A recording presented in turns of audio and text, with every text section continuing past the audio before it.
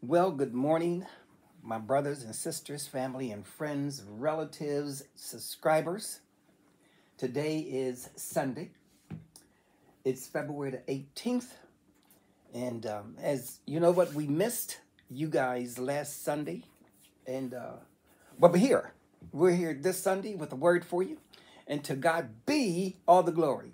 Let's pray, and then we're going to go right into the word because we're going to talk to you about some really, really vital. This what we're talking about today, like we talk about everything, is vital. But this scripture that we're going to be talking about today, this word today it's an eternal kingdom law that affects your life and my eternal life as well. Let's pray. Father, we thank you, Lord, for this word that you've given us to give your people.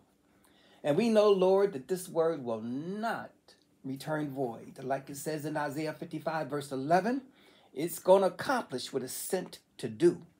And we pray, Lord, that each and every one that gets a chance to hear this word will listen to it, receive it, and benefit from it. In Yeshua's name we pray, amen, and thank God. Alrighty, my brothers and sisters, today what I want to talk to you is who is the only sacrificial lamb of Yahweh? Let me say it again. Who is the only sacrificial lamb of Yahweh? Who is that? It's Christ. Come with me, if you will, to John 3. And we're going to start reading because I want to show you something that's so essential that all of us need to know how vitally important this kingdom law, this person, is to our eternal life. This one individual. Listen, let's go to John 3. Let's start at verse 1 and look what it says right here. Then I've got some other scriptures I'm going to read and some word for you, but I really, really, really want you to pay attention to this. Excuse me a minute while I readjust myself. Look at these beautiful flowers behind me. Whew. My wife and I always are so grateful to go find some very beautiful flowers and put them up there because it's essential that you give people their flowers while they're still breathing and can see it. All right, I just thought I'd just throw that in for a minute, but let's read. You know, I always have my King James Version right here. I always have my iPad to split with either the New King James Version or an easy read or some other translation that I think is going to help us all understand the perception of the scripture and what we're saying. We want to make sure that whatever it is that we're teaching and speaking about is that you and I both can turn right straight to that scripture, find it, read it, and then as always, I always have plenty of paper with notes, plenty of notes, and scriptures written down because I like reading the word and studying the word and asking the Holy Spirit what we're talking about today. All right? So let's read. There was a man named Nicodemus, one of the Pharisees, and he was an important Jewish leader. Right now, I am reading from John chapter 3, verse 1, and I'm reading from the easy-to-read version so that you all can listen to the very words I'm speaking. Get your own scripture, whether you're in King James, whether you're using your iPhone, your Android, your iPad, whatever device you're using to read. It could be a book, Bible itself. But I want to make sure that we are thoroughly understanding the vitally importance of this word. This word. Let's keep reading. I'll read it out. I'll go back and start from the beginning. Verse 1. Chapter 3 of the book of John, verse 1. There was a man named Nicodemus, one of the Pharisees, and he was an important Jewish leader. And one night he came to Christ and said, "Teacher, or rabbi, whichever translation you're reading, we know that you are a teacher sent from God. He said, we know. He knew it, but some of those other religious folks didn't and didn't want to know it. And you'll see that as we continue to read. No man can do these miraculous signs that you do unless they have God's help. Now Christ answered, I assure you, everyone must be born again. And anyone who is not born again cannot be in God's kingdom. Now, my brothers and sisters, let me share something with you. There is a lot of different religions. Men make all kinds of religions. This word that you and I are speaking about is not a religion. I'm telling you what the king said about his kingdom. King Christ said, in order for you and I to be a part of his eternal kingdom, not only while we're still breathing here on earth, but once we expire and leave here, Christ, this king that created everything, said the only way to his kingdom is you and I must be born again. There is I want you to study for yourselves every other religion, every other, whatever it is, whatever you believe in, whoever you believe your God is. Because Yahweh said, I'm the God of the Jews and the Gentiles. That's Greeks and every other race of people that he created. He said, I'm the God. I'm the only. There's no other God but me. And Yahweh sent his son, Christ, named him Emmanuel, meaning God with us. And he said to all of us, there's only one way to my kingdom. Let me go back and read verse 3 again. Christ answered, I assure you, everyone must, he didn't say maybe, be born again.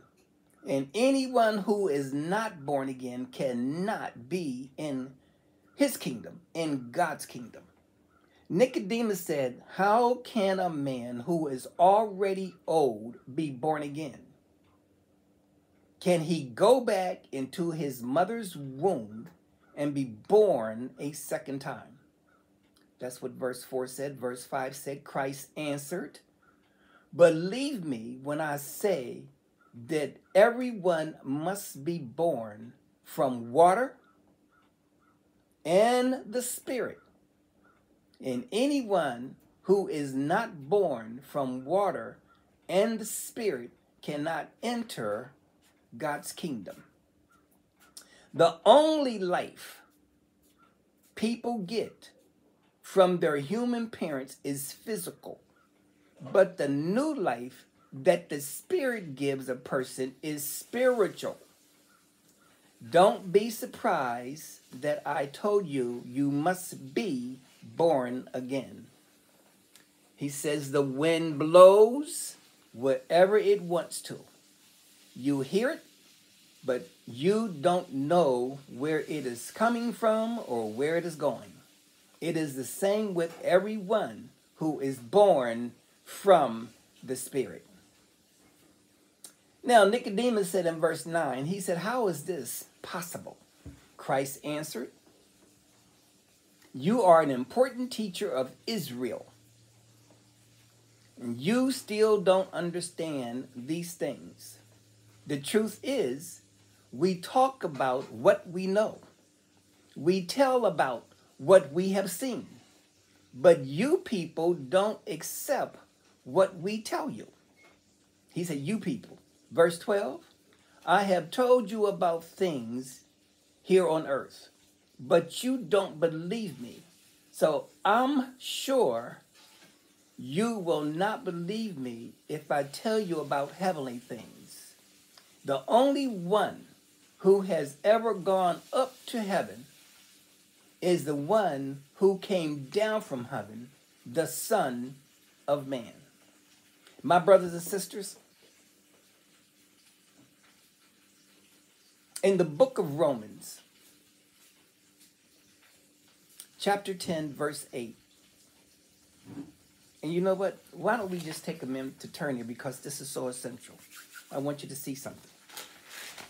Because we're meeting people. I ran into some people at the post office just recently, and we was talking about, the man said his wife had died. And I said, well, thank the Lord that she is born again, hopefully, and went home to be with the Lord. Because he said she's in heaven. But when I mentioned the word born again, he had this puzzled look on his face. Like, what do you mean? Like, people can just live their life, their whole life, however they want. And then when they leave here, they just go straight to heaven. It's interesting that people believe in a heaven and a hell, but they're not taking the time to study, to see, to make sure that I'm prepared for heaven or hell, whichever one they choose. I was doing a study recently, and this guy was he was going back, all the way back, saying that Israel, which became a nation in 1949, I think it was, how the land belonged to all the Jews for over 3,000 years. And he was trying to go all the way back to Abraham and Isaac. And then after he did all this chronology study, he's talking about AD and DC and before Christ and after death. He did all of this, but he says, I don't believe in none of that because I'm an atheist. I'm an atheist. And so I'm looking at this stuff and reading what he had wrote. And I'm thinking, man, what a wonderful study that this guy did. And out of all of his study, he decided all the documented history, they're going to still fight for the land, not fight for Yeshua, but because they are willing to die just for the land itself. How much sense does that make? I mean, the land's going to be there. It's going to be there for another however long the Lord chooses for it to be. But if you and I don't focus on what the most important thing is, to make sure that we are born again so we can enter into our King's kingdom, that's the most important thing you and I must do. That's paramount. That's the most important decision we can make. All right, let's go to Romans. Oh, look at chapter 10. Follow what it says here, right here.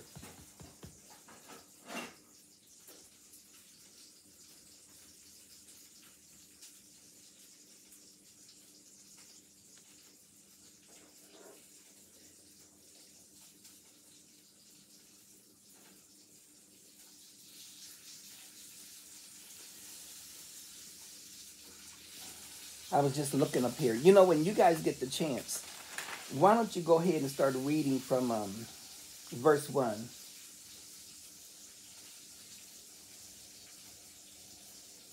Well, you know what? Look what verse 1 says. Romans chapter 10, verse 1 says, Brethren, my heart's desire and prayer to God for Israel, that they might be saved. My heart's desire. Glory be to God. Don't you just get glory bumps when you hear that? That they might be saved. Look what it says right here. For I bear them record that they have a zeal of God, but not according to knowledge. For they being ignorant of God's righteousness and going about to establish their own righteousness. My Lord, my Lord. My brothers and sisters, this is what we were just talking about. People establishing their own righteousness. Not the righteousness of our King for the kingdom of God, but this church is establishing that church established, this preacher, this priest, this one over here. Scribes, Pharisees, listen, every nationality of people have their own religion and has rejected the kingdom. They worship the creature more so than the creator. Look what the word of God is saying here in verse 3. For they, being ignorant of God's righteousness and going about to establish their own righteousness, having not submitted themselves unto the righteousness of God. My brothers and sisters, don't let that be us. This is the reason why I'm saying we titled this, The Only Sacrificial Lamb of Yahweh. Who is that?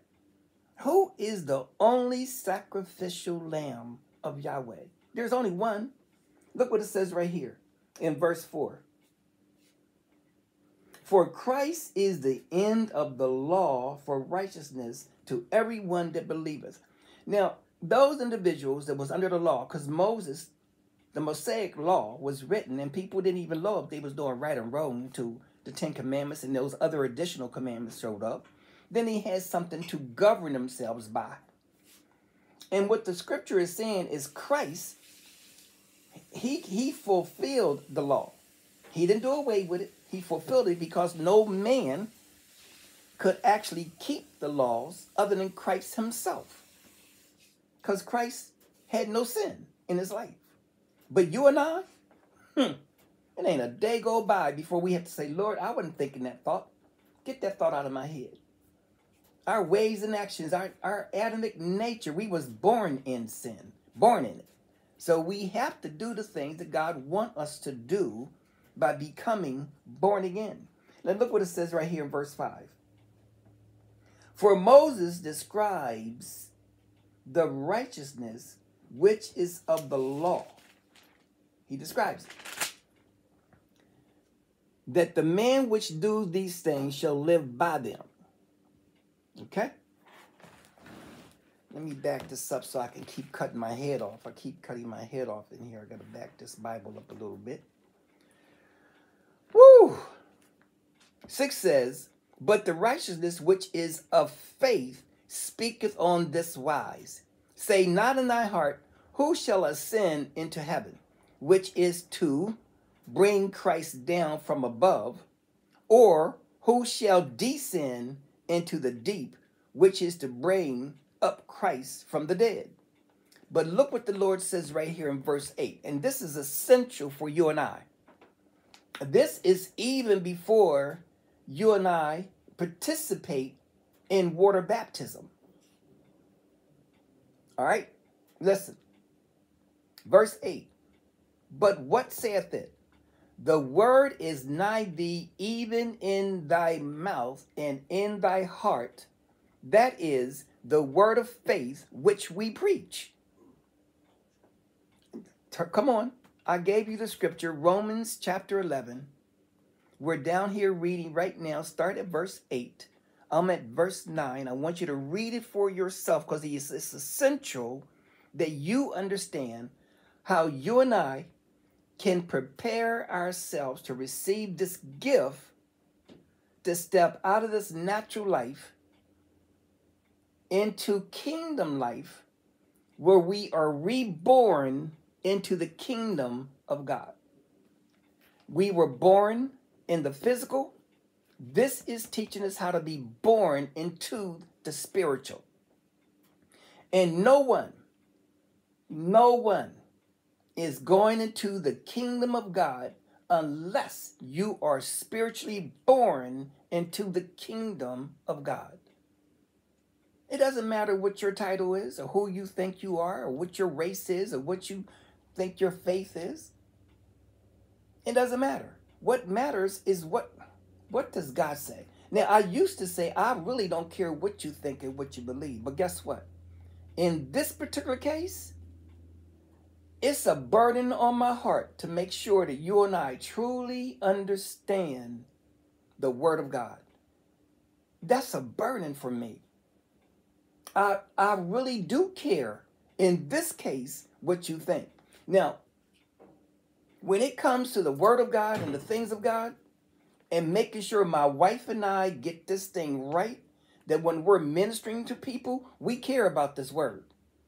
We care about this word because we're going to be held accountable for what we're teaching and telling you all. We know that. So look what it says right here. Verse 9.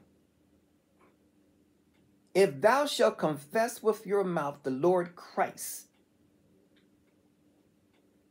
you can use the Lord Emmanuel, the Lord Yeshua,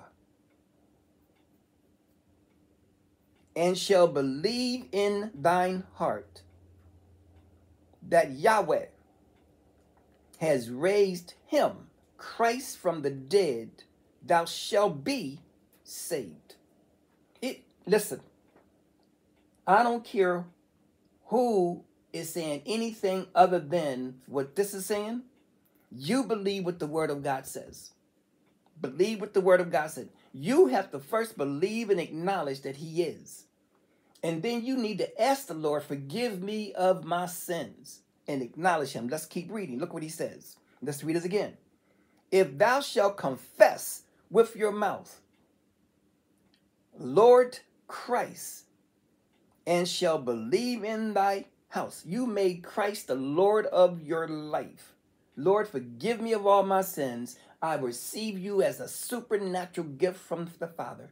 You are the Lord of my life. I confess that thing, and I believe you are the sacrificial lamb. You're it. You're the only one. There is no other. There is none. Search it, research it for yourself to see if it is. See who was birthed, walked this earth, became the sacrificial lamb of God. See if God has more than one sacrificial lamb. You research that so you'll know for yourself. Research that. And look what he said. God has raised him from the dead, thou shalt be saved. Verse 10. For with the heart man believes unto righteousness. You're not working it. You believe unto righteousness with your heart. Your mind, your will, your emotions. Getting your mind renewed. Studying this word. And with the mouth, confession is made unto salvation. You confess this thing unto salvation. You're opening your mouth. Life and death is in the power of your tongue. What you saying out of your mouth? You have to confess this word for yourself.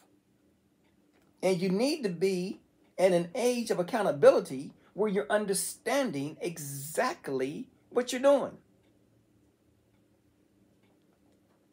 For the scripture says, whosoever believes on him shall not be ashamed. Verse 12. For there is no difference between the Jew and the Greek. For the same Lord over all is rich unto all that call upon him. For whosoever shall call upon him, the name of the Lord shall be saved. What is the name of the Lord? Emmanuel, Christ, Lamb of God, sacrificial lamb. You can go, once you do this, you go be baptized. You can see we baptize you in the name of Christ. We baptize you in the name of Yeshua. We baptize you in the name of Emmanuel, which means God with us.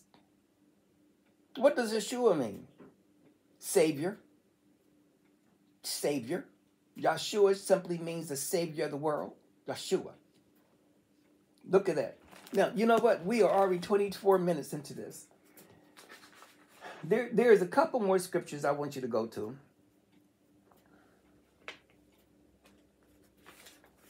Let's look and see real quick.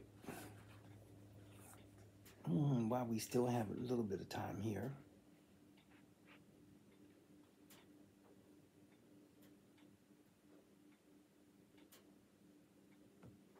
Let's see if I really want... Holy Spirit, where do you want to go next? Where do you want to go next? There are so many scriptures we have here.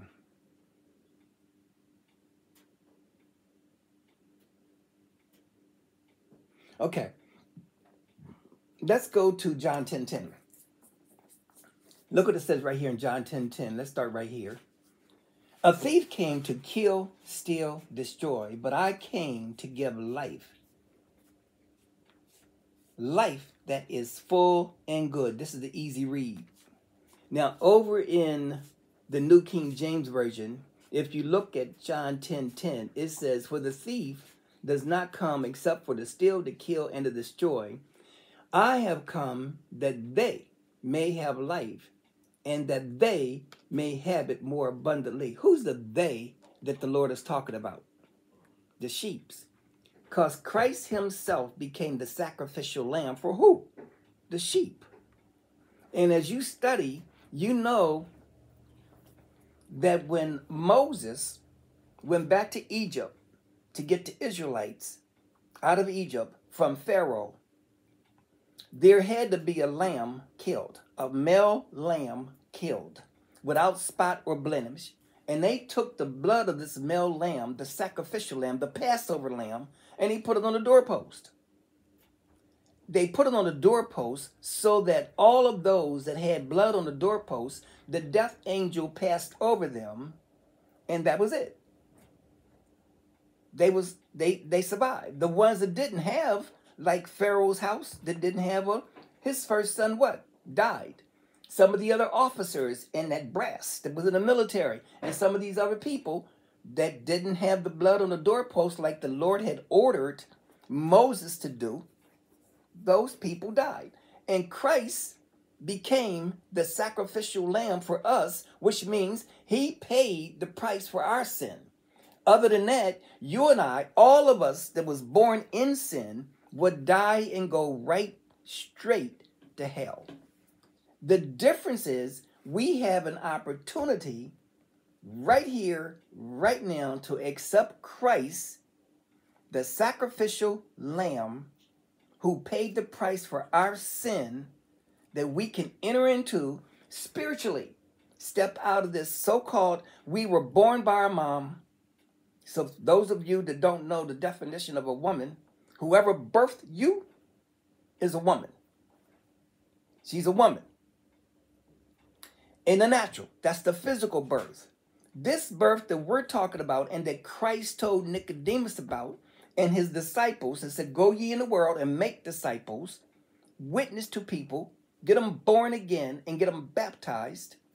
Because right along with this baptism comes the baptism of the Holy Spirit. The water baptism also brings on the baptism. It's the remission of sin. It's symbolically you have died to death, the natural physical death, that Adamic sinful death that came on us through sin, through Adam's disobedience. That is shed off. That's dead. And then you and I are born again through the water baptism and baptized by the Holy Spirit. Christ himself. Once you receive Christ as Lord, you do the water baptism, the Holy Spirit comes up. You can get... Now, there's a difference between the impartation of the Holy Spirit, and that's something completely different, because you can have hands laid on you, and there are certain gifts that comes along with that. But the fact that you and I have a hunger and a thirst for doing the things God called us to do, that's wonderful. So look what it says right here. Verse 11 says, "I am the good shepherd," and I'm reading from the New King James Version. The good shepherd gives his life for the sheep, but a hireling, he who is not the shepherd and who does not own the sheep, sees the wolves coming and leaves the sheep and flee, and the wolf catches the sheep and scatters them.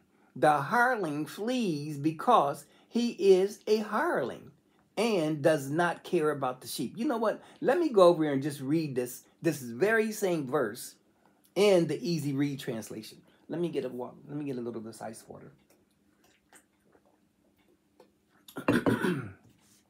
My wife cooked some sausage and egg and cheese biscuits, and I'm telling you, my brothers and sisters, that smells so good. Oh my goodness, it's smelling good. Okay, so look what the Lord, glory be to God. Look what the Lord says right here in the Easy Read version. Verse 11, "I am the good shepherd, and the good shepherd gives his life for the sheep. And that's exactly what the Lord did. 12. The worker who is paid to keep the sheep is different from the shepherd. He said the worker, that worker who is paid to keep the sheep, is different from the shepherd. The paid worker does not own the sheep. So when he sees a wolf coming, he runs away and leaves the sheep alone. Then the wolf attacks the sheep and scatters them. 13. The man runs away because he is only a paid worker. He does not really care for the sheep. My brothers and sisters, you got a lot of people standing in the pulpit. There's nothing but a hireling. They are really nothing but a paid worker. Now listen, I am right here standing or sitting before you doing this video, and no one is paying me 1 red cent to share this word with you. I want to share this word with you so you and I know the only way that you, whoever you are, that gets a chance to view these videos while I'm still on earth, and even once I have departed to go home to be with the Lord, I pray, my prayer is that you receive this sacrificial gift, this Lamb of God, the only Lamb of God. Step out of this physical world and spiritually into the kingdom of God. And the only way you can do that is you must be born again. And the way you're born again is to accept the sacrificial lamb who is Christ. The only lamb is Christ. You have to accept him as a gift to step into the kingdom of his Father. That's it. Now, y'all can believe that or not. Just go ahead and get the scripture and read it for yourself. Look what he says right here in verse 14 through 15. And I'm still reading from the easy read version. Look what it says. I am the shepherd who cares for the sheep, and I know my sheep just as the Father knows me. I am, look what he says right here, and my sheep know me just as I know the Father. I give my life for these sheep. 16. I have other sheeps too. My brothers and sisters, what do you mean by I have other sheeps too? Because there are the Jews who accepted Christ, which was his chosen. That's he went to, and they rejected him. He said, I went to my own and they received me not. Okay. And then there are some people like the scribes, like his disciples. Some of these Jewish peoples accepted Christ as Lord, before he even became the sacrificial lamb. They became his disciples. And then he said, now there is other people. Who are these other people? Gentiles. They heard. We, the Gentiles, we heard of this Christ and accepted him as Lord. Now, these other people that have different religions, Catholic, Protestants, Mormons, whoever you are, these other things, there's a whole group of different type of religions from different ethnic groups of people. As long as these people, whatever their religion is that they've established, acknowledge Yahweh as being the creator of all, and then his son Christ as the son of the living God, the sacrificial lamb, and they receive Christ as the Lord, as the only way to the kingdom, then guess what? That's part of me having him saying I have sheep in other folds. There is some Jews that are born again Jews.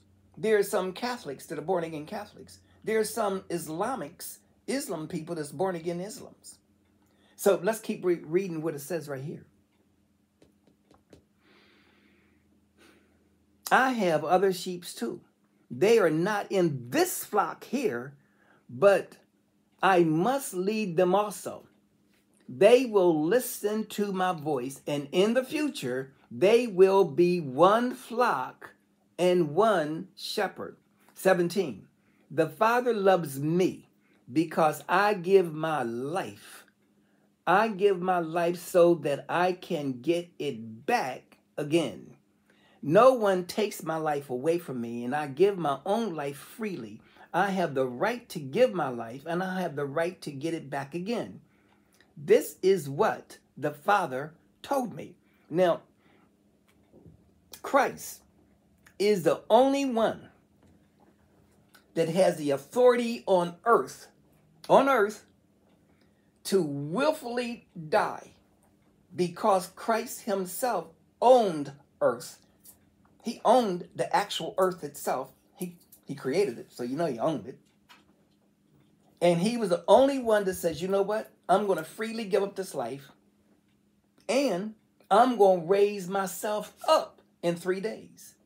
Guess what? You and I don't have the authority to just die and decide that we're going to just say, you know what? I'm going to die, but I'm going to raise myself up in 3 days. Now, we can, if the Holy Spirit moves on somebody, my wife, another pastor, a minister, born-again believer, and so you know what? Let's just pray over this brother if I died, and the Spirit of God said, lay hands on him and raise him up. Like you saw the prophets do. There was a lady that said, my son died, or my daughter died, and went and got the man of God. The man of God came and they laid on these people, and what? Came alive. That's because they had the authority of God to do so. But you and I can't just die and decide we're going to raise ourselves up again. No. It takes another prophet, a prophetic person, the Lamb of God. Stay right there, little Bruno. Stay, Bruno. Okay. This little dog boy, he always wants attention. Where was I at?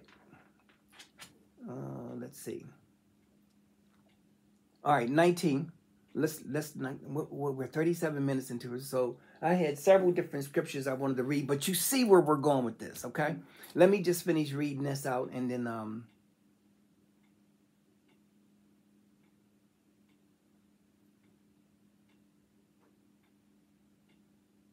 19 says, again the Jews were divided over what Christ is saying. Many of them said, a demon has come unto him and made him crazy. Why listen to him? Now, here he is teaching these Pharisees and Sadducees the word of God. The word that you must be born again. These people didn't want to hear any of that. Any of that. Hold on a second for me. This boy, he thinks he hears something out here, and he just has to go see. He doesn't know it's cold outside.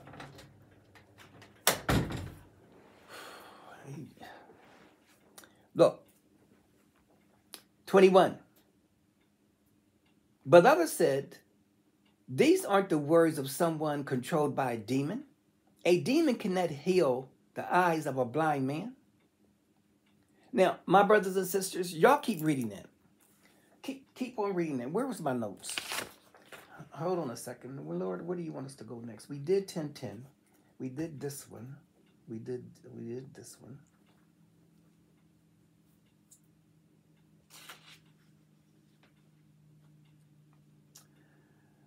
Let's see. Let's go to 1 Peter.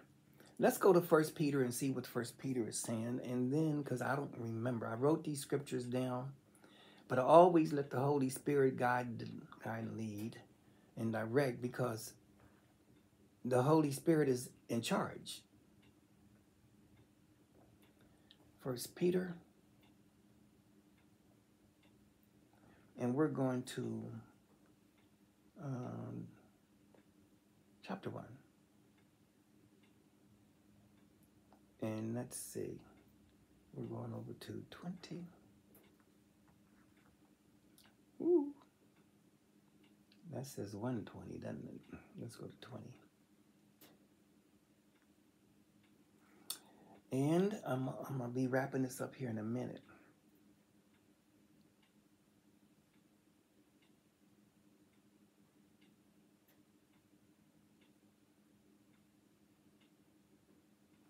Now, this is interesting. Once again,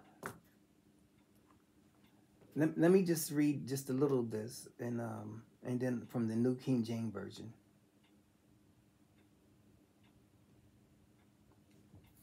Well, you know what? Let me just go ahead and read it from the easy read so that everybody can get the gist of it.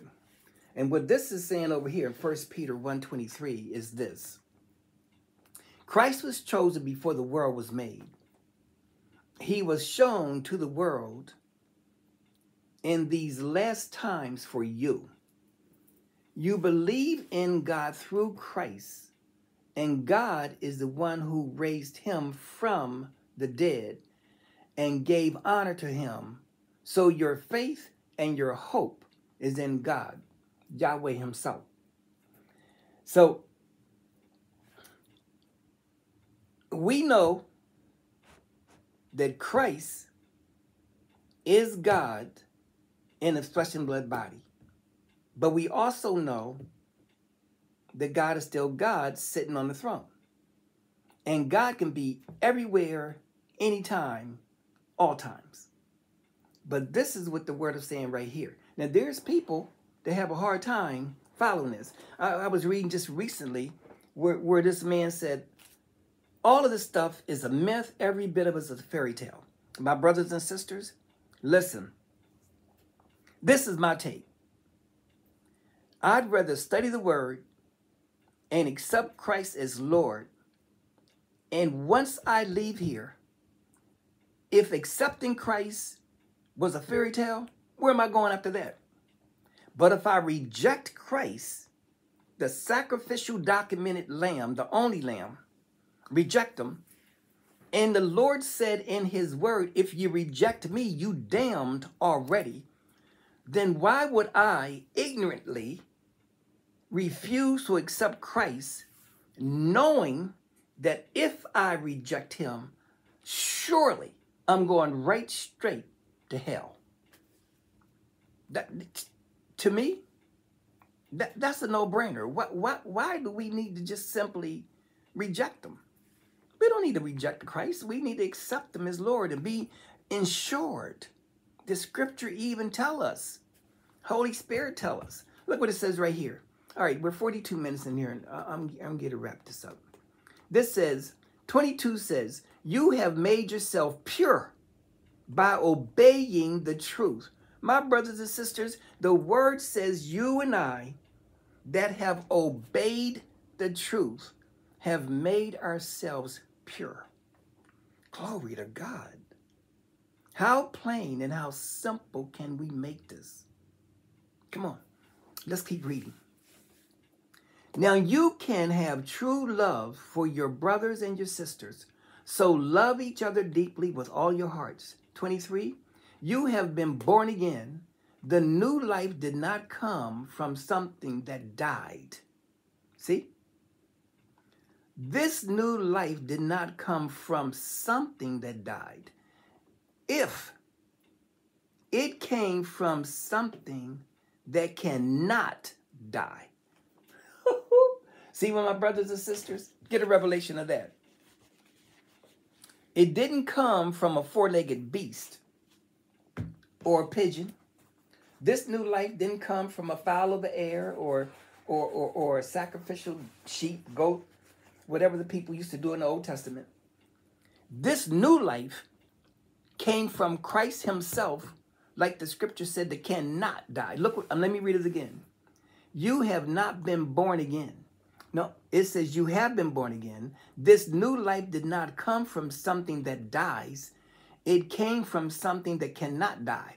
You were born again through God's life-giving message that lasts how long? Forever. The scripture says, our lives are like the grass of spring, and any glory we enjoy is like the beauty of a wildflower. The grass dries up and dies, and the flower falls to the ground, but the word of the Lord lasts forever. My brothers and sisters, how powerful is that?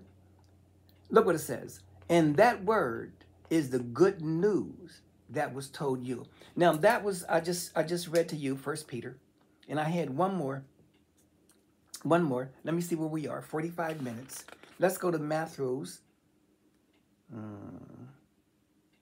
What was that? Was that Matthew's 11? Oh boy. Let me look and see what I had wrote down, because let me look to see what I emailed to myself, because sometimes I write stuff and I have to back it up to look to see what I did.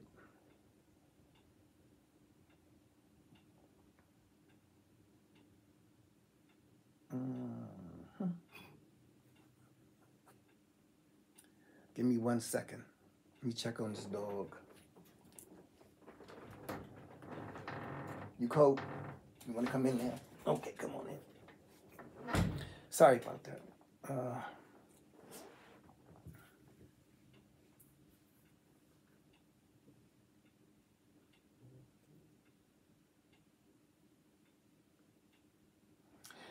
Let's go to Matthew's. I don't know if that's 1 or 11. Let's go to Matthew's 1 first, then I'll look and see, because I really want to read this. I wrote something down, but I scribbled over top of it. I wrote over twice, because I don't know if it's, and then I'm almost done. Matthew, let's go to 1.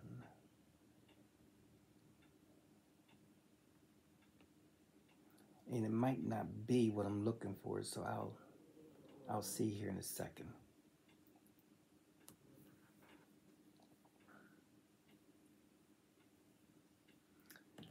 No. Let's go to 11. And let's go to 7 and see if that's what I'm looking for.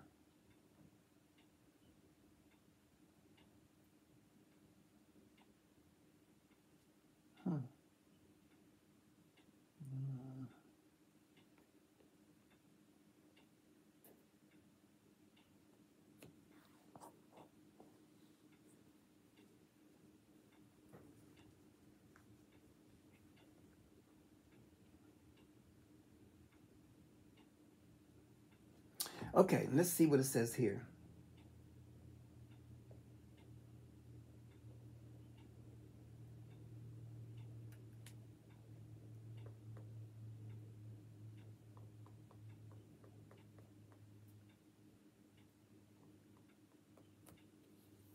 Well, this was talking, well, let me just go ahead and read this quickly. This is Matthew 11, verse 7. And I'm reading from the easy read version. And this is what it says. When John's followers left, Jesus began talking to the people about John. And he said, what did you people go out to the deserts to see? Someone who is weak, like a stem of grass, blowing in the wind? Really? What did you expect to see? Someone dressed in fine clothes? Of course not. People who wear fine clothes are all in kings' palaces. This is what Christ is saying to these people. So what did you go out to see? A prophet? Yes, John is a prophet. But I tell you, he is more than that. The scriptures was written about him. And this is what Christ is saying to the people. Listen, I will send my messenger ahead of you, and he will prepare the way for you. This is what Christ is telling the people. Verse 11. The truth is that John the Baptist is greater than anyone who has ever come into this world. John the Baptist is greater than anyone who has ever come into this world. That's profound. Mary was in the world and birthed Christ himself. But Christ is saying that John the Baptist, the forerunner of Christ who announced him, was greater than anybody in the world. Greater. Look what it says right here. But even the least important person in God's kingdom is greater than John. Look, did you hear that? In this world, in the physical world, the earth, Christ saying John the Baptist was the greatest person that ever came into this world. Then he said, but even the least important person in the kingdom of God is greater than John. How does a person become the least important in the kingdom of God? I don't know. But I know one thing. We want to read the word of God and tell you exactly what the word of God says. Look what it says right here.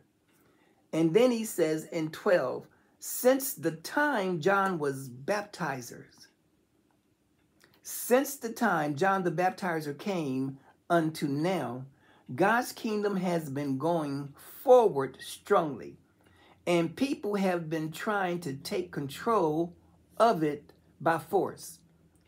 Before John came, the law of Moses and all the prophets told about the things that would happen. And if you believe what they said, then John is Elijah. He is the one they would call. They would come. See, here John the Baptist and the prophets that said Elijah, they are, according to this scripture, they're the same. Right there. Let me read it again. And if you believe what they said, then John is Elijah. And he said, the one they said will come. You people who hear me, listen. And I'm almost done.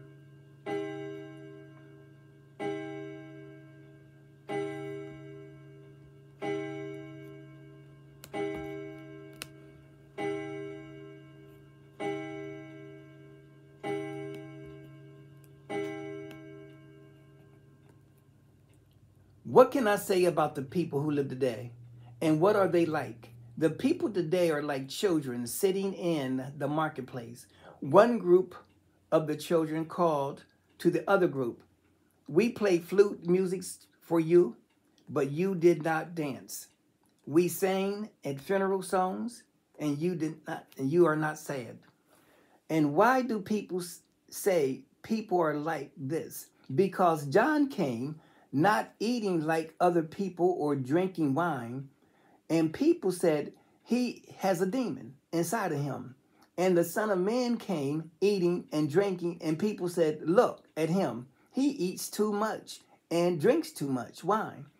Here's Christ is saying the people accuse him of eating too much and drinking too much wine. Christ himself was drinking wine. This is Christ saying this is what they were saying about him. He is a friend of tax collectors and other sinners, but wisdom is shown to be right by what he does. Now, here is what Christ did in verse 20. Christ warned people who refused to believe. My brothers and sisters, I apologize for getting out of the frame of that camera. But look, I gotta stretch these words on my iPad so I can read it. I can sit back and read it. You know what? Look what it says right here. Christ criticized the cities where he did most of his miracles. He criticized these cities because the people did not change their lives and stop sinning. While he walked earth, Christ himself witnessing to people, showing miracles after miracles. And they still did not believe. If they didn't believe Christ himself witnessing to them and doing miracle after miracle, do you think they will believe us? Raising the dead, laying hands on the sick, witnessing to people? Look what he said right here. And then Christ criticized the cities where he did most of his miracles. He criticized these cities because the people there did not change their lives and stop sinning. Christ said, it will be bad for you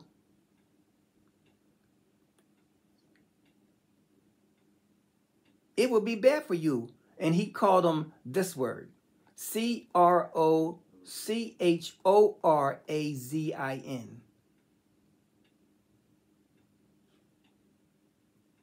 Crobazins. Let me highlight this and let me just look it up and see what it says. Hold on a second. It says search the web. Then I have to go back to that scripture. It's a Hebrew word, and it was an ancient village in Rome. It was during that period. And basically, this particular ancient village, he was calling these people, he said, it's going to just be bad for you people. And that's pretty much what he was talking about. And let's go back to Matthews. He was identifying the city that he was criticizing for showing all these miracles to, and he just didn't believe it. And look what he says here.